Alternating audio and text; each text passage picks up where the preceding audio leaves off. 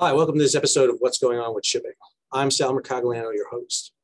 So I'm hearing reports, disturbing reports, about allegations of sexual harassment and assault on board U.S.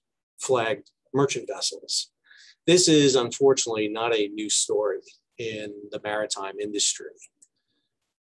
A few years ago, 2016, there were allegations of sexual assault and harassment that led to the canceling of what was called the Sea Year at the U.S. Merchant Marine Academy. The U.S. Merchant Marine Academy is one of 5 federal academies, Kings Point, then there's the West Point, there's Annapolis for the Navy, New London for the Coast Guard, Colorado Springs for the Air Force. In the case of the Merchant Marine Academy at Kings Point, their students go out and do what they call the Sea Year on board U.S. flagged merchant vessels. And in 2016, there were the reports of this sexual assault and harassment. This is the statement that was released by the Merchant Marine Academy. The Department of Transportation, Maritime Administration, U.S. Merchant Marine Academy have made consistent efforts to address sexual assault and sexual harassment on campus over the last few years. We've grappled with the appropriate means of extending these efforts during the Sea Year when the midshipmen are off campus training on U.S. merchant vessels. The safety of these young women and men are our highest priority, and the U.S. Merchant Marine Academy is standing down, having midshipmen serve on these vessels until it's assured that their training will be carried out in a safe environment. This, in turn, led to an alumni from the U.S. Merchant Marine Academy launching a task force to combat sexual misconduct, and eventually the reinstatement of the Sea Year and cadets going back out to sea.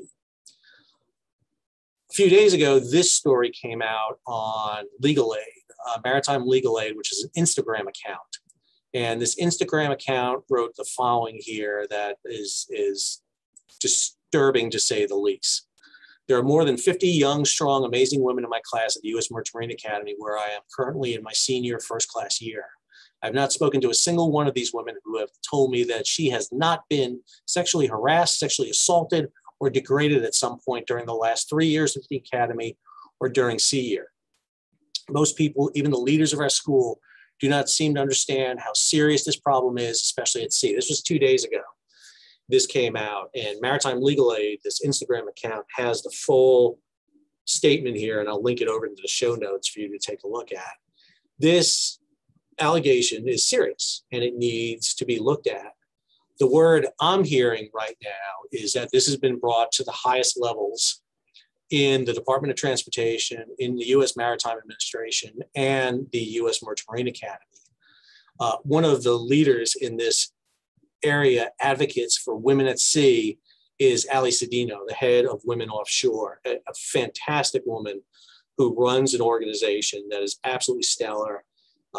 Ali is on the board of the Merchant Marine Academy. She started Women Offshore. She has worked on rigs offshore, just got an MBA at Rice, just a fantastic person. And she runs a yearly conference advocating women in the maritime industry, just a huge advocate for them. And it's my understanding that she is really advocating this issue up the chain. And I can't think of anybody better. I really can't. I've known Ali for a long time now.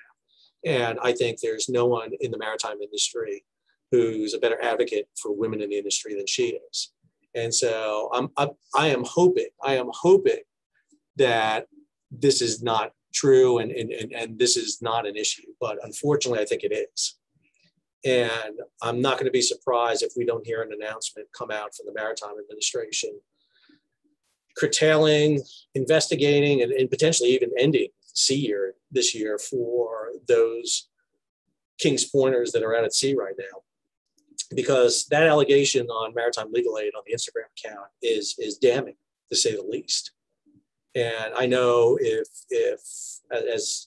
that was my wife, if that was my daughter, if that was, I don't even care, to tell you the truth. Even I don't know any of them. And it bothers me just knowing that.